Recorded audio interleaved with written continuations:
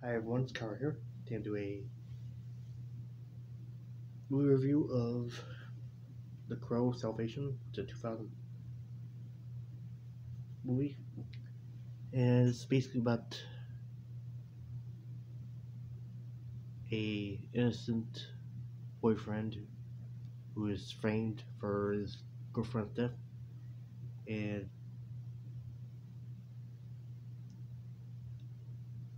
he goes on an electric chair for his execution, and the Crow brings him back to life to avenge his own death and hers. And it's basically about police corruption, and he is on a mission to basically destroy all those who are responsible for him and his girlfriend's death. And I really like this one a lot, but still not as good as the original Crow, which was excellent.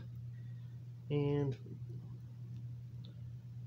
I'm gonna say I like it a little bit better than the second Crow movie, City of Angels, just because I guess there's better casting than this one. Like, you can't go wrong with Fred Ward, Kirsten Dunst, and Walter Goggins are in this, which is an amazing cast. Uh,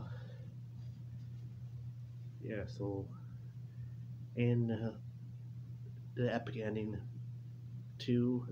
So yeah, liked it a little bit better than second Crow movie, but for that reason, I'm gonna give it a 9 out of 10. So, what do you think? Would you watch the movie? Yes or no? And have a good one. Bye now.